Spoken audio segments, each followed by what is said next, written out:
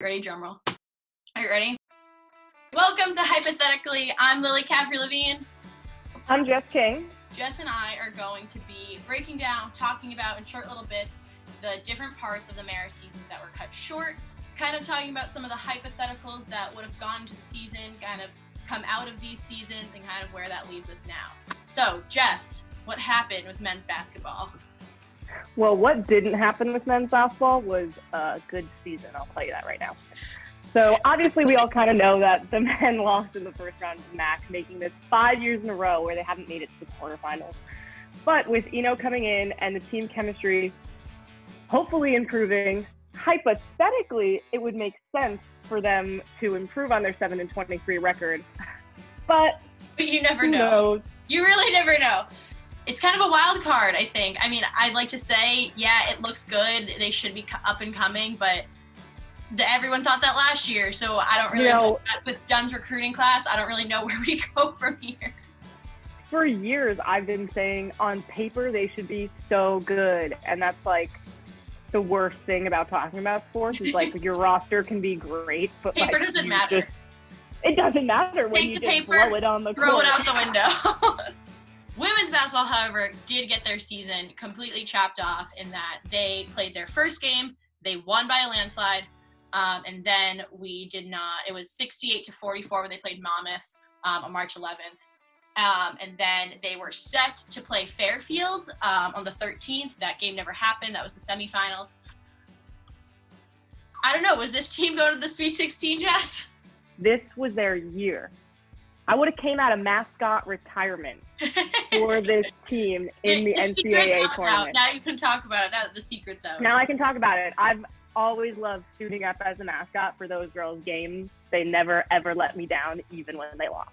Yeah, and I should mention, Jess kept saying throughout all of this, she was like, give me the Grace VanderWyde and Sabrina Ionescu matchup. I need it. I need the matchup. I just need it. Like, I'm not saying that either would wipe the floor with one another, but let me hit you with some knowledge right here, guys.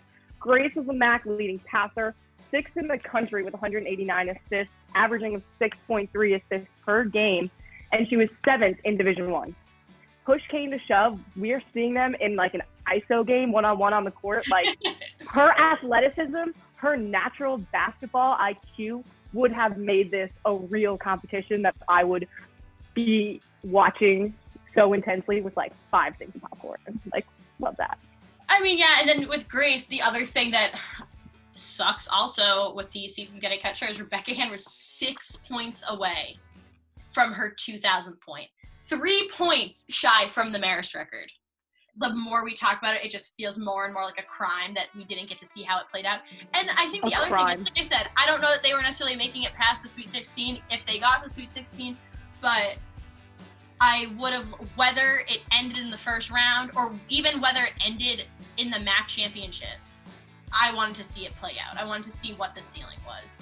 So what impact do you see this having on future teams for women's basketball? You know, what made me so sad, and I've expressed this to you when we were like coming up with ideas here, is like, you really, and I talked about elimination game is so important to a team to really see who's clutch and who's not. We can talk a big game about how they had an awesome record, that, you know, if they had an off game, it could have blew it for all of them. Like, who knows, when they played Fairfield that next day before the season got canceled, hypothetically, they could have just been knocked that's out. Why we watch sports, because anybody's going into that Marist Fairfield game, and at this point, it's anybody's game. But also, what we are missing out on through all this is who would have been the leader, who will be the leader, who would we have seen step up to the plate? Yeah. You know, out of all the underclassmen, you know, they had a good core of seniors. They have a great bench. Yeah, I think their bench is great, and I think like you said, the elimination games really give that time to show who's in that position to be stepping up, because it's a team game. There are 5 people on the court, and with this team we talk a lot about stars, we talk a lot about Alana, Grace, Becca, but it also does come down to the team dynamic, because when you look at the stat sheet for a team like this, everybody's contributing, and you know, people have their big games, but no one's kind of wiping the floor points-wise with anybody else. No, their bench, I think, is what made their team so special, too. We can talk about our starters, but it's really their bench that killed it, too. And so I think that, well, there's 2 things. I think, one, however the season would have played out, would have given them some sort of momentum going into the next season, whether it's losing to Ryder or to Fairfield or whoever it would have been, and being like, okay, we came that close. Now, how do we just make that extra step?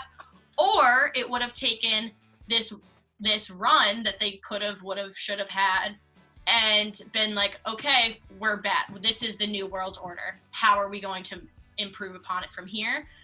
So I think that momentum, or the lack of that momentum, might hurt them a little bit in coming seasons. And then kind of like that, I also think it's, we as reporters and as viewers and as fans didn't get to see kind of who is going to be that next person to step up. Because I think it could be anybody at this point, and that's a good thing because it can't be everybody.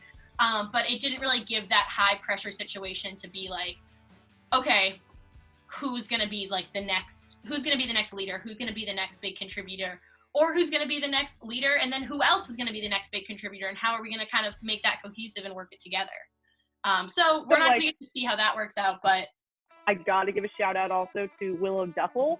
I do kind of see her becoming the next leader of this group. She's a junior right now. This season, she started 22 out of the 25 games. And I think she really did make an impact.